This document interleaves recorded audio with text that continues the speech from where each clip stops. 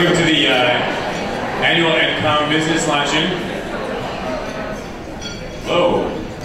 I'm Nathan Richie. I'm the Director of Golden History Museums in beautiful Golden, Colorado. I'm also the Chair, outgoing Chair of EdCom.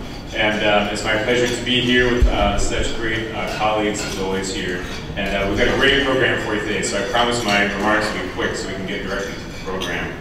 Just a couple of things I was going to say. For those of you who are not familiar with EdCom, just a quick information about EdCom. The organization is part of the professional networks that really advocate for museum education and education professionals through that conduit of the American Alliance of Museums.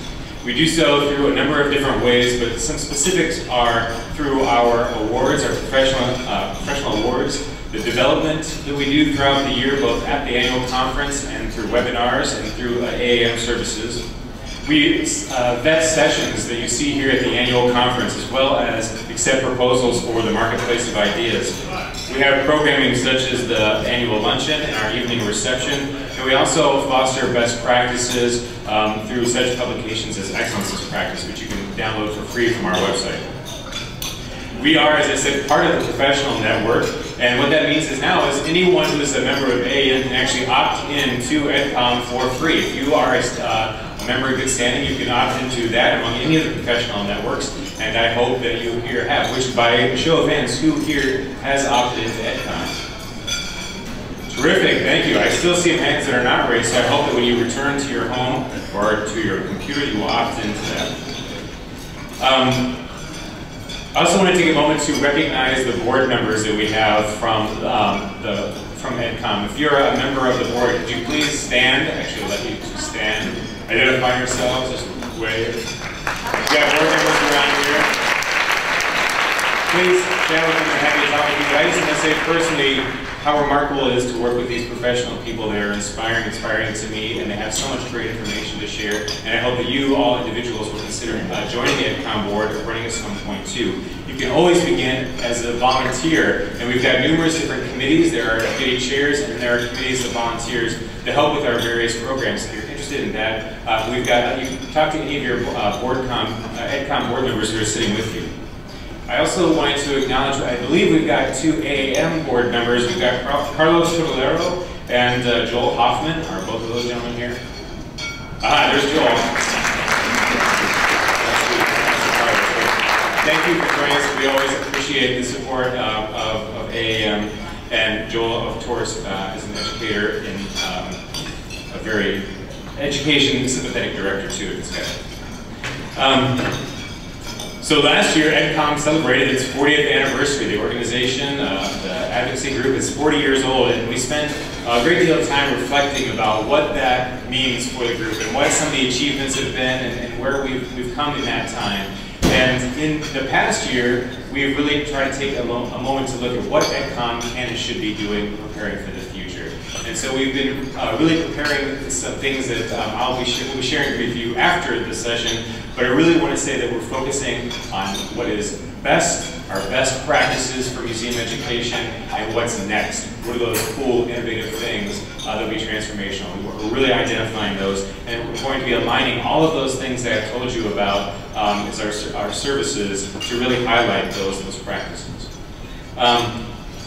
I wanted to also express deep gratitude both to the McCormick Foundation and to the Annenberg Foundation too for support of our speaker, Eric Liu, today. And here to introduce our guest speaker, I'm going to now introduce Tony Penny from the Reagan Presidential Library at the Annenberg Learning Center.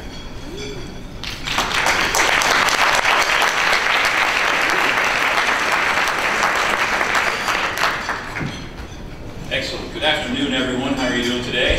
Has everyone having a great conference so far? All right, for those of you who, there we go, you can clap, you're having a good conference, right? That's fine. For those of you who don't know me, my name is Tony Penny, and I'm the Chair-elect for Professional Development here at EdCom.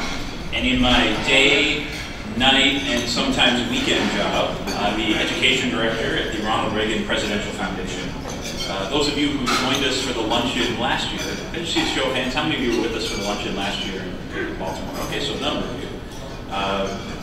You were treated to a wonderful conversation that featured Bonnie Pittman, Mary Ellen Munley, Linda Sweet and Elaine Gurian, four legends within the field who, on the 40th anniversary of EdCom, reminded us of a time not so long ago when educators at museums were squirreled away in basement offices and tasked with the odious chore of working with children and the general public.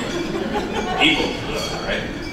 Collections, objects, these were the things that were absolutely at the heart of museum work then. Well, thanks to our speakers last year, and those who have followed in their footsteps, this is no longer the case. Though many of us still have basement offices, including myself, the objects themselves are no longer the heart of the museums. Rather, it's the story that these objects tell and the people who tell them, the educators, the interpreters, the docents, the visitors, and the members of the various communities in which we exist, that breathe life into these objects and that give them a soul as well as a heartbeat. As a group, last year offered a wonderful opportunity to look critically at the history of our profession and to root ourselves in a collective past, to marvel at all that's been accomplished in the last 40 years. This year, we turn outward to a voice from outside the field with our speaker.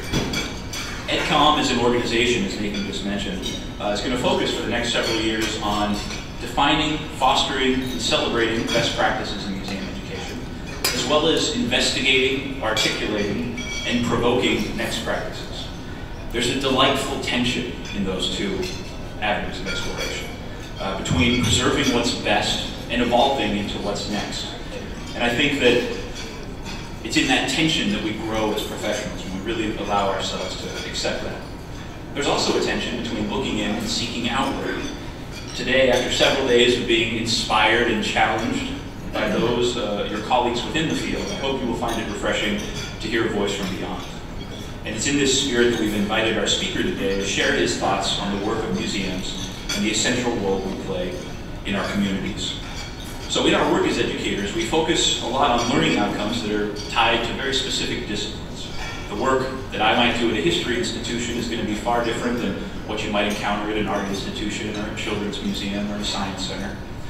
But is there a broader set of educational objectives that we share?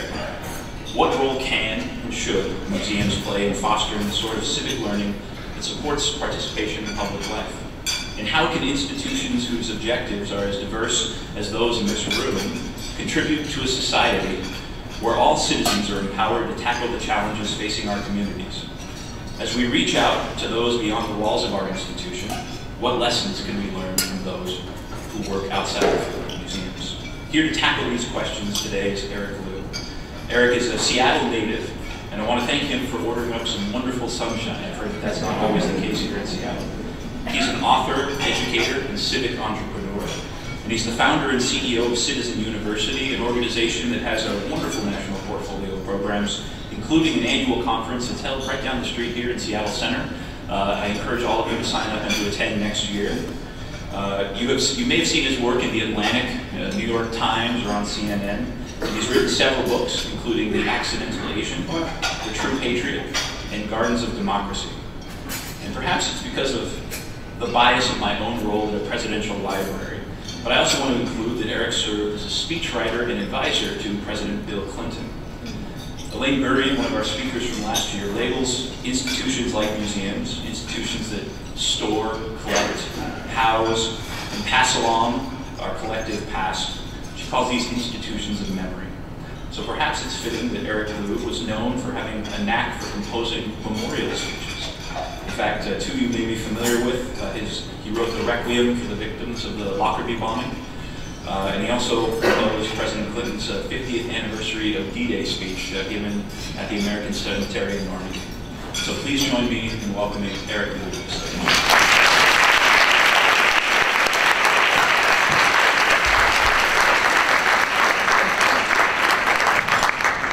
Tony, thank you so much for that really great introduction. I'm really excited to be with you all today. This is really just the energy that I am feeling from all of you here today, and just as Tony mentioned, the diversity of ways of engagement that each of you represents is really inspiring. And one of the things that I think is just so particularly inspiring is that when you get right down to it, even though every one of you has an impressive title and business card representing very interesting institutions, It's all about relationship.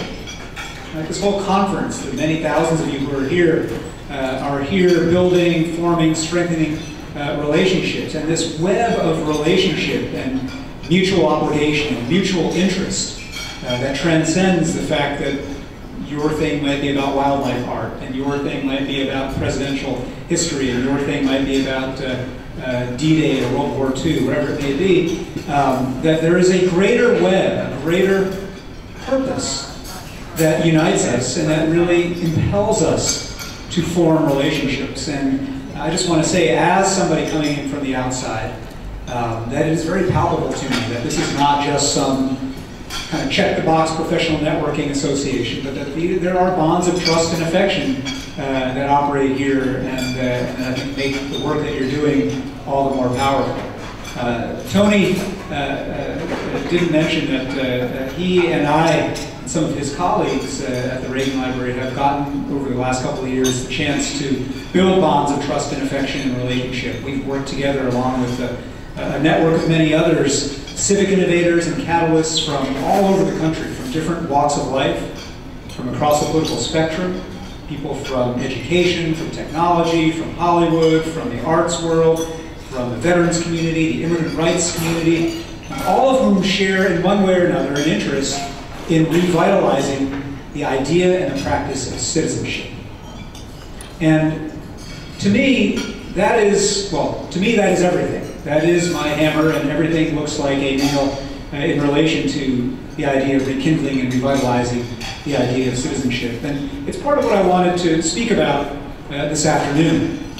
I run this organization called Citizen University, and we're not a four-year baccalaureate traditional university. We really are this people's network of programs, initiatives, and endeavors, some of which are unfold in a classroom setting, some of which unfold in a creative environment, and others of which unfold through national media and ideas, all to kind of refocus people on what I think of as the three core components of what it means to be a powerful, engaged citizen.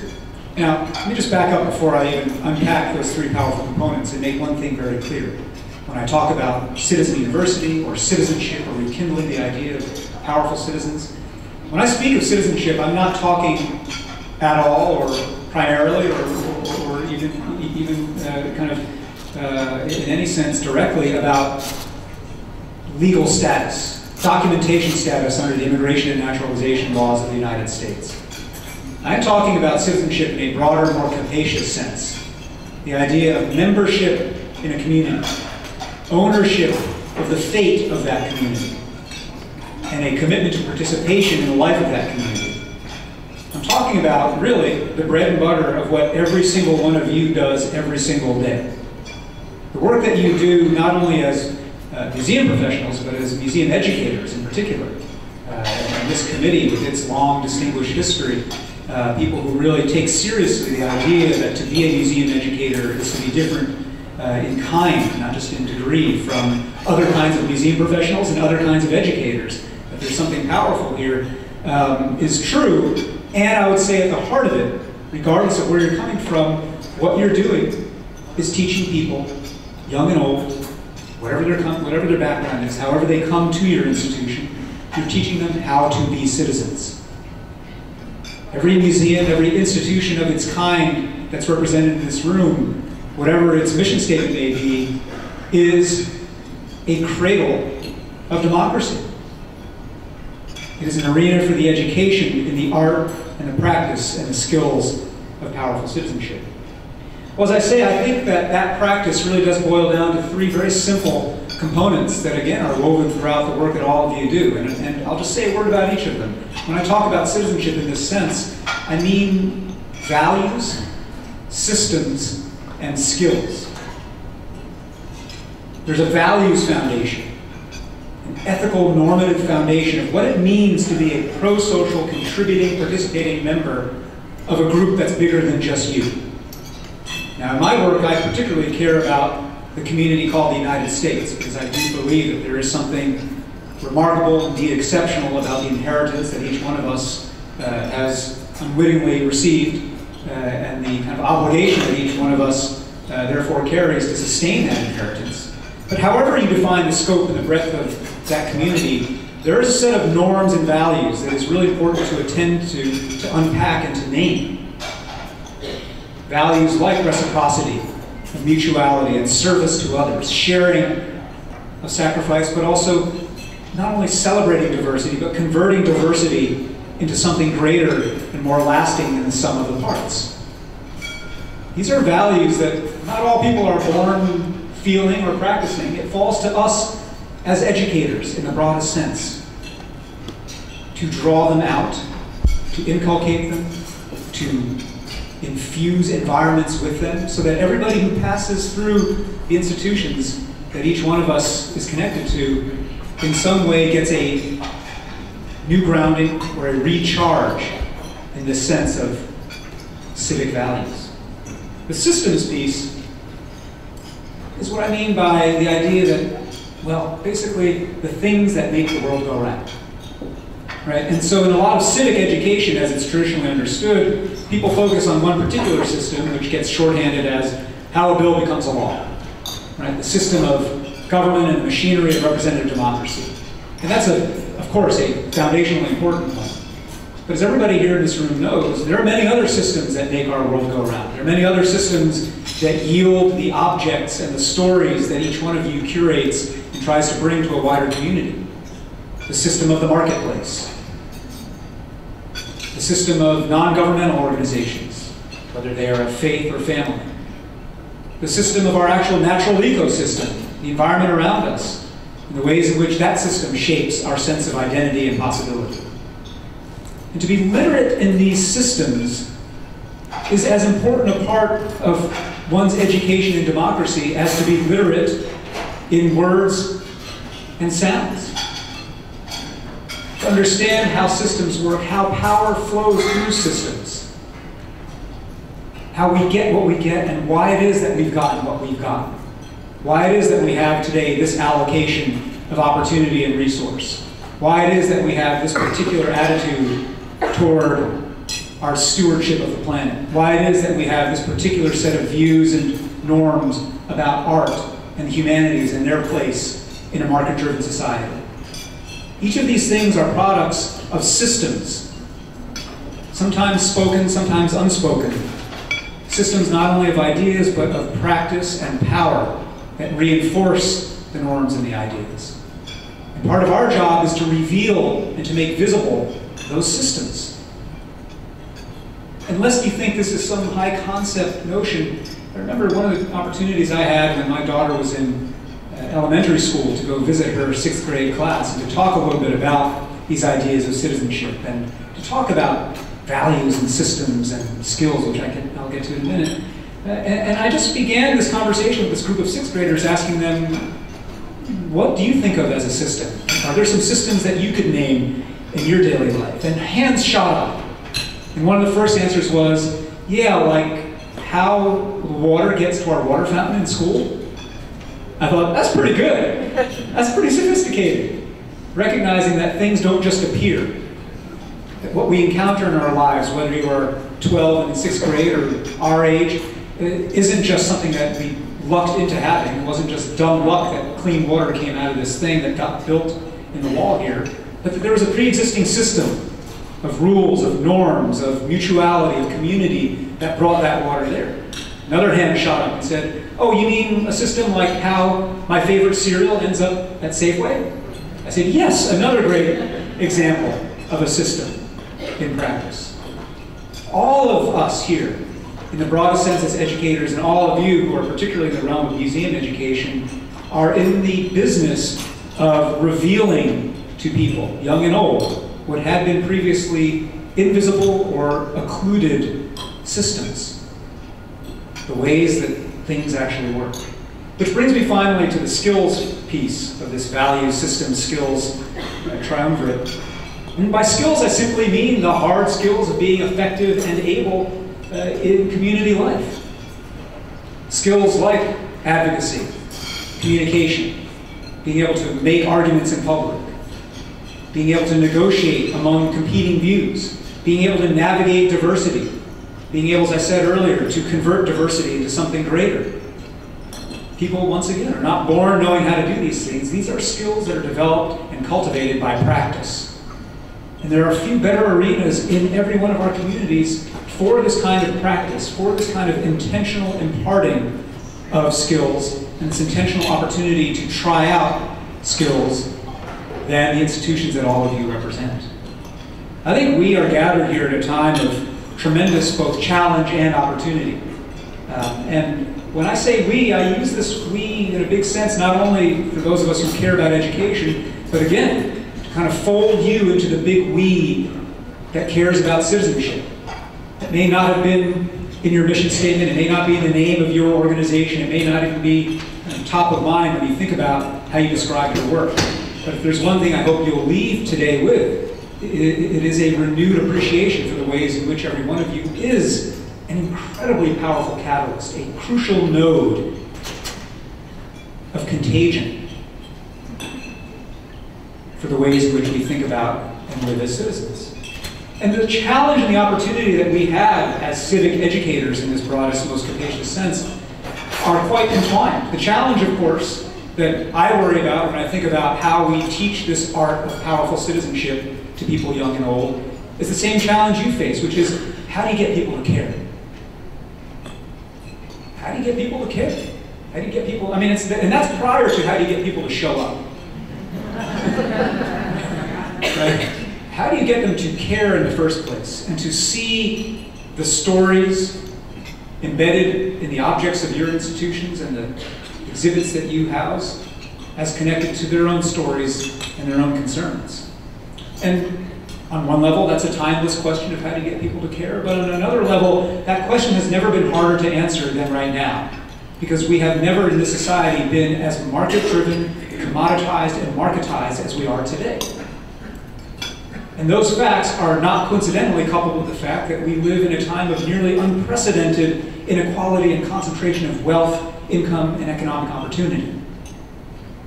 You put those two things together, and you have a society where there's tremendous ambient pressure all the time to talk about everything we do, not just in our jobs, but the choices we make to go to this museum or to do something else, to spend this time on Saturday doing X or doing Y. We come under tremendous ambient pressure to justify our actions and our choices and our allocation of time and energy in terms of ROI, in terms of return on investment. We begin to speak a language of the marketplace. We speak about customers. We speak about trying to market to these customers. We speak about trying to slice up their purchasing dollars, grab a little bit of that revenue. And yes, look, I'm not naive. I understand that every organization here, though it may be operated as a not-for-profit, still has to operate as a business and keep doors open and think about some of these things on a practical level. And yet, at the most basic core level of purpose and mission, our mission here as citizenship educators, your mission as museum educators, is not to further amplify and extend the imperialism of the market. It is to actually create a space safe from the valuations and the language and the vocabulary of the market.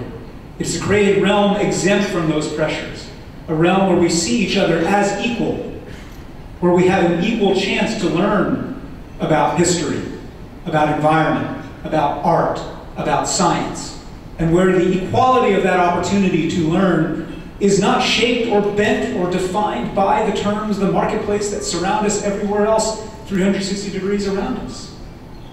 That is our job. That is our challenge right now. How do we get people to care? How do we get people to care when people think of themselves increasingly as time-pressed, money-pressed consumers, exhibiting in a hyper-competitive scarcity environment? In that kind of environment, I'll tell you one thing that won't work. One thing that won't work is trying to tell our fellow citizens that museums are just another good market option. That museums are right up there as another form of entertainment to be purchased for $9.99. Because quite frankly, when you stack up museums as entertainment with all the other forms of market-driven entertainment that are out there, we don't stack up that well. That can't be the argument that we make. The argument that we make has to be, it is precisely because you feel like you are chasing your tail as a parent, trying to make ends meet, trying to do right by your kids, trying to expose them to certain good things. It is precisely because you are under this kind of market pressure today that you need a space safe from all of that. That you need a space where you can actually remember what it's all about. There have been spaces like that in our country's history. We have called them churches. And those spaces still operate to an extent in that way. And that's great. But what I'm talking about here is not religion or faith traditions. I'm talking about civic religion. I'm talking about treating each one of your institutions as a cathedral to the civic idea of America. As a living museum for the spirit and the idea of democracy. And when you do that, you appeal to people on a level that is not about, hey, we're the brightest, shiniest thing next to the other bright and shiny things. You appeal to people in just the same way that church appeals to some people, in just the same way that silent retreat appeals to some people, in just the same way that meditation appeals to some people, in just the same way that all of us yearn not only to be part of something greater than ourselves, but to have some moments where we can be centered and remember that greater than ourselves means not only in this temporal moment where it's not just about me, it's about us in this room, but also across the generations, greater than our time, that we are connected to a past and that we are inheritors of that past and therefore stewards for a future. The market doesn't let us think that way. Museums do. That is a challenge that we face, but it is, in my view, very much our opportunity as well. I'm a big believer that we are on the cusp of a revival of this, what I call civic religion. This yearning that people have at the deepest level for purpose that is measured in something not marketized, for legacy and connection to story, to history, to meaning, to the life of a community that cannot be defined in dollars and cents. And in many ways cannot be defined either by worship of God. That it is about humanism in the same sense that humanities are about revealing the full breadth of the gifts that we bring to one another simply by being, and simply by letting ourselves be our full selves. That humanistic spirit, which is the first casualty of a market mania, is our trust. It is our sacred trust. And so I think about the challenge very much as the opportunity. This opportunity right now to teach democracy in creative ways. And to think about every patron, every kid, every adult, every grandparent, every classroom teacher who walks through the doors of your institution, to think of them as people you are in turn going to infect with the same contagious spirit of civic meaning and purpose. And to recognize that walking through your institutions are people who are not just budding learners and future workers, right? Which is, of course, the language that we use for education these days, both K-12 and certainly higher education. ROI, and how well are they going to be prepared for the workforce? And again, I'm not naive. We live in a time where we're still dazed and shaking ourselves out of a great recession, where people do have foremost in their minds how they will literally make ends meet. At the same time, walking through your institutions every day are present and future citizen scientists, citizen diplomats, citizen artists, citizen lawyers, citizen caregivers. Some of them may go on actually to be professional artists, scientists, caregivers, and others. But most of them won't. Most of them will do other things. And the question is, will you have, during their brief passage through your institution, imparted something of the spirit to them where they recognize that whatever I end up doing with my life, however far my kind of vocation and future lies ahead of me, how can I carry a bit of the spirit of the amateur, of the citizen, who takes it as my responsibility, whatever my title is, whatever my job is, whatever the market says, to carry a little bit of the history and of the identity of this community and carry it on for another generation. I was thinking about, before I came here today, just really trying to get into the head of into my own head when I was maybe 8 or 9, and thinking about some of the most influential learning experiences I had. And it may or may not surprise you, it will probably please you to know that none of those memories that came up were traditional classroom memories. They were memories. I grew up in Poughkeepsie, New York, in the Hudson Valley, about a 90-minute train ride to New York City.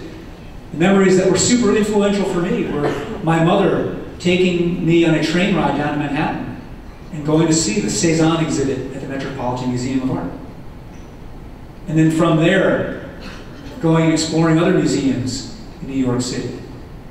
It's memories of when I started to get into classical music, of going down to a store that's now defunct and that doesn't exist anymore, also in Midtown Manhattan, right next to Carnegie Hall, called Padelson's. Padelson's was Earth's best sheet music store, back before Amazon.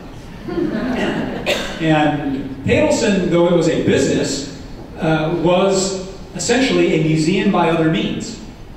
Because the people who worked at Padelson's knew everything a human could know about the history of classical music. They knew everything a human could know about the social and cultural context of all the music that sat on the shelves there. And those trips I took down to New York and to Padelson's when I was 9 and 10 formed me in my sense, not only for a love of music, but formed me in my sense that music is connected to something else. Music is connected to history. Music is connected to economics. Music is connected to culture. Music is connected to war and to peace and to all of these things. And I learned that from just the conversations that were washing over me as I stood in the shelves for hours at a time in Padelson's. I think fast forward ahead, Tony mentioned that one of the speeches I had the great honor to work on for President Clinton was almost exactly 20 years ago for the 50th anniversary of the Allied invasion of Normandy, D-Day. As it happens, in a couple of weeks, I and a good friend from that time, a fellow speechwriter, and our spouses will be heading back to Normandy for the 70th anniversary. And what Tony did mention as well, that he works for the Reagan Library, that when I worked for President Clinton and we were preparing for this 50th anniversary, we were quite conscious of the tour de force that President Reagan had delivered at the 40th anniversary. And the great speeches that Peggy Noonan had written for his appearance then. And I'll never forget the time that I spent in the weeks and months leading up to the writing of those speeches, which were essentially museum by other means, where, because we were at the White House, we could kind of pick up the phone and ask anybody anything. Right? And so we would call Stephen Ambrose, the great historian, and ask him questions as he had been finishing up his own book on D-Day. We would talk to veterans of the Allied invasion. We would read their letters. We would go through archived materials of battle plans and strategy, but also of individual fears and hopes on the eve of that great consequential pivot point of history. And I think back to the work that I was doing as a speechwriter, and I think about who it was who helped us. And it was, again, there were institutions that were in fact formal museums, whether they were part of the Smithsonian or World War II museums and other things like that, but just as much it was people who had a passion as citizen educators, as veterans, as people who were close to the veterans, who had a passion for making sure that a story survived and that a story was told in its fullest multidimensional sense. Those people who I encountered in the course of working on those speeches shaped me as much as anybody I've ever taken a class from, worked with, or learned from. Some of them were, like you, professional museum educators. Many of them were basically the kinds of people who are coming through your institutions every day and who you want to make sure you plant this seed into and embed this idea and this spirit into. I want to close just by offering one final thought about what it is that we're doing together here. You know, I started out by just kind of appreciating the energy that I feel in a room like this, in a way that all of you have this sense of collegial common cause across the very kind of incredible diversity of actual subject matter that you all work on in your daily lives.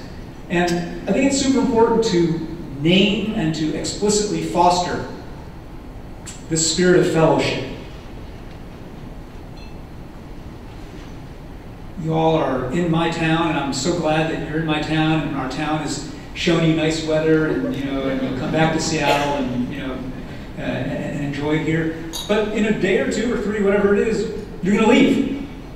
You will disperse. You'll go back to your day, night, weekend jobs, as Tony put it. You'll be back in your institutions. You'll be back to worrying about the budgets and the office politics and the this and the that, and you'll be back in your kind of narrow gauge view of life, which is just life. And the thing that I hope, sincerely, you will carry into your first day back at work after you leave Seattle is just a little bit of the spirit that's in the room right now.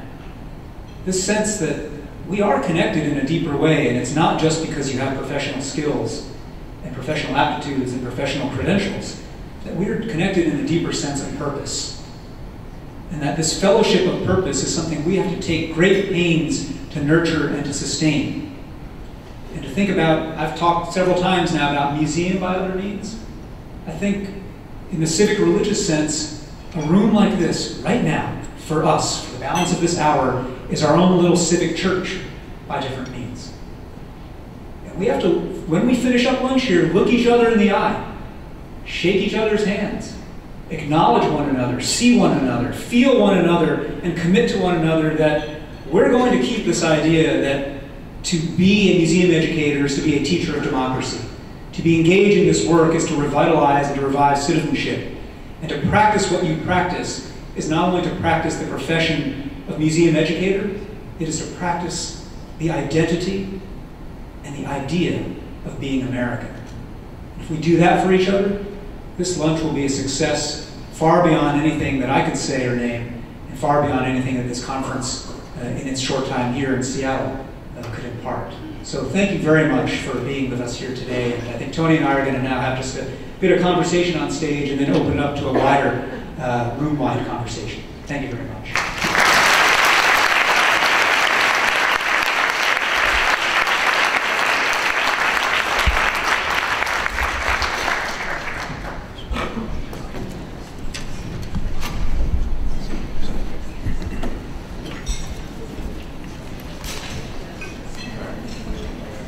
Thank you. I'd imagine there's a lot of questions that our audience has after that really stirring, kind of rousing speech.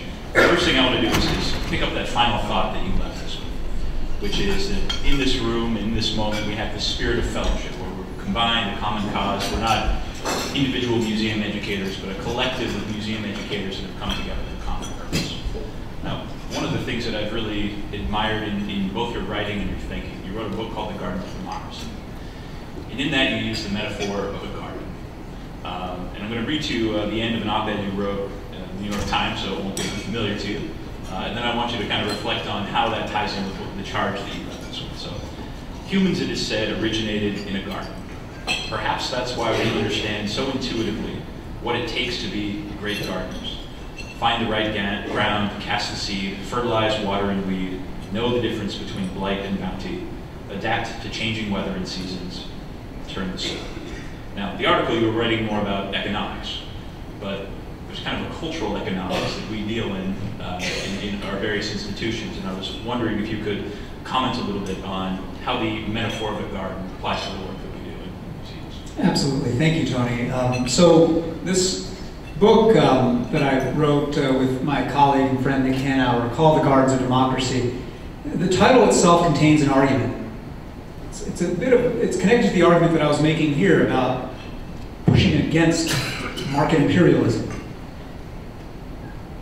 The idea is this, that the metaphor that we so often use in American life to describe our economy, to describe our government, to describe our community life, is the metaphor of a machine.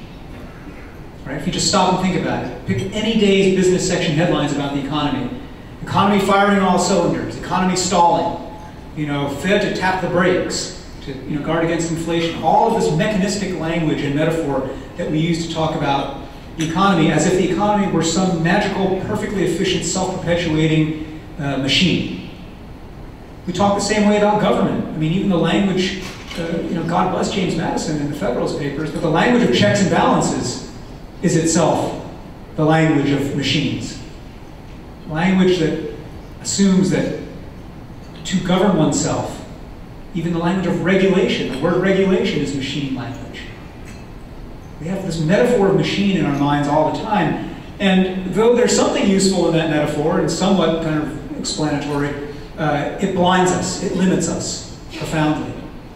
It makes us think of ourselves as atomistic, isolated units, as inputs. It feeds this kind of market identity and market language. And what my argument is, that's contained in the very title of this book, is the right metaphor for what we are, for who we are and what we are together, is not the machine, it's the garden. The garden is a complex, adaptive system. Just like a neighborhood, just like a city, just like a country, just like a society, just like an earth. A complex, adaptive system. And complex adaptive systems, say at the scale of a garden, don't just run themselves the way you might think a machine can just run itself, right? They require the weeding and the seeding and the feeding and the tending that I described there. And so if you apply that thinking to economics, you can see how that makes you think about economics as the work of tending a garden, because as you know, anybody who's spent 10 minutes gardening knows that if you are laissez-faire about your garden, right? It will grow like gangbusters for a while. And then after that while ends, noxious weeds will take over, choke off the growth in that garden, your garden will tip over and die. That is a result of a laissez-faire gardening philosophy, right? The same is true of a laissez-faire economic philosophy and a laissez-faire civic philosophy. Just letting things be in a complex adaptive system is basically saying, I'm okay with things clumping, concentrating, choking off, and dying, right? And so, to return it to the work we're doing, I mean, my goodness, I'm not sure there are better gardeners of our democracy than museum educators. Because, your institutions are not the compulsory institutions of public education. Your institutions are institutions of choice, of ascription, right? Of affinity, of at least people being open to the serendipity of, I'm going to walk past this, what is this place? Tony was telling me about a place, I forget what city it is, but a museum of broken relationships, What is this place? I'm going to go in here, right? Your work as museum educators is this work of tending the garden of democracy. It is inviting people in to see a particular slice of how this garden got tended before, and how, therefore, we today might try to tend it, right? But even the invitation in the first place is an invitation to try your hand at gardening, right? And so I think that kind of metaphor, it's a little biblical, it's a little poetic. And by the way, for all my Bible talk and civic religion talk, I'm not a person I was not raised in any particular religion or faith tradition. And maybe actually precisely because of that, I'm so invested in the idea of civic religion. But I think for all of you, whatever your realm may be, the idea of thinking yourself as a gardener, and thinking about the plot that you have in your neighborhood, community, however you define community, and what it means to tend to that garden, and distinguishing between weeding and seeding is, I think, helpful. Excellent. Well, now I want to turn to our many gardeners in the audience and see if anybody has a question or a comment or a reaction to all the things that Eric has been saying here. So if you have a question, please raise your hand. We have a microphone that will come around. Are there any questions in the audience? We have questions right there.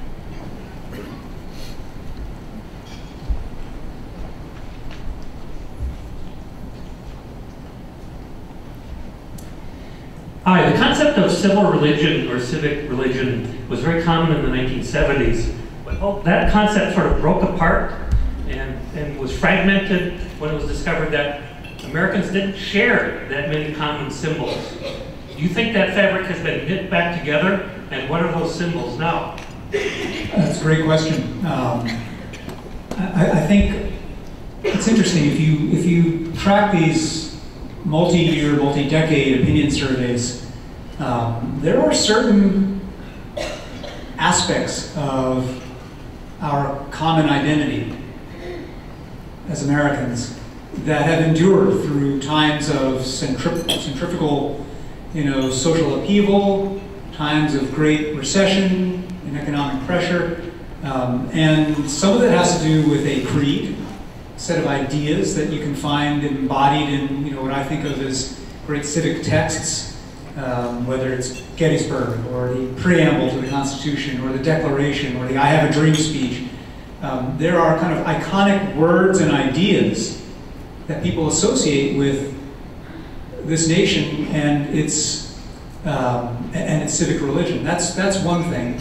And I think the fact is that even today, this period of incredible cynicism about politics, that politicians and citizens alike still feel it necessary to justify their choices and their actions by invoking one part or another of this creed.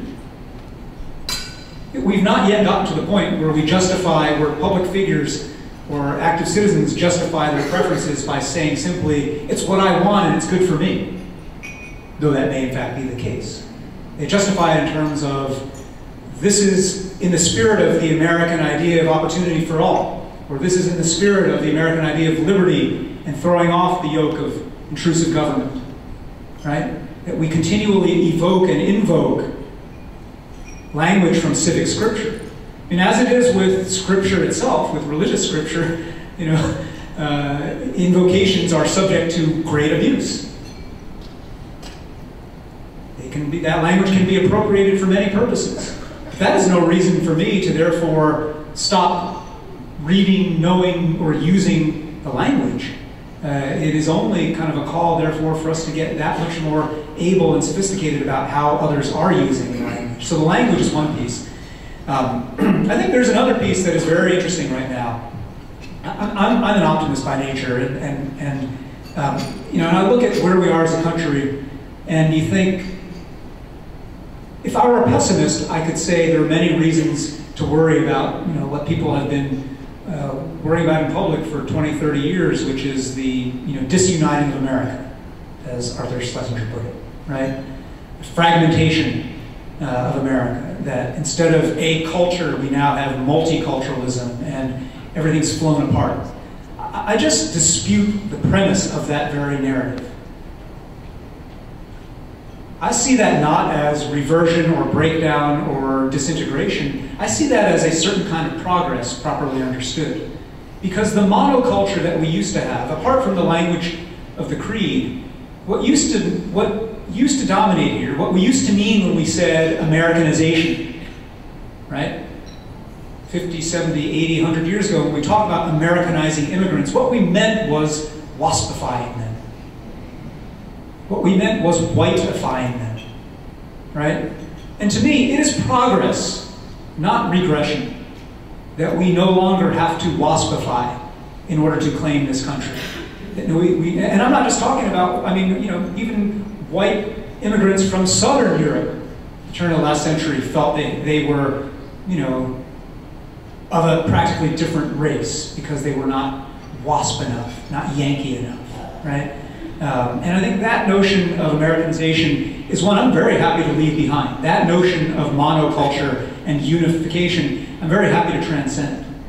What we've had really since the 70s, through the 80s, and through what people call the culture wars, and I'm sure some of your institutions have been sometimes willing and sometimes unwilling, kind of, willingly caught in the crossfire of those culture wars, it has been a period where we have complexified that story, where we have begun to recognize in full public view the full actual diversity of our actual public square, right?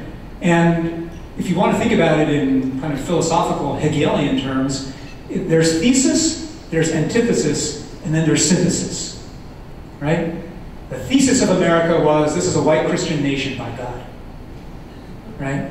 The antithesis that we have seen since the civil rights movement, since the 70s, 80s, into the 90s, is this is a multicultural, complex country with far more stories and far many more voices than ever were heard in the official histories. And that it's time to excavate those and amplify those, right?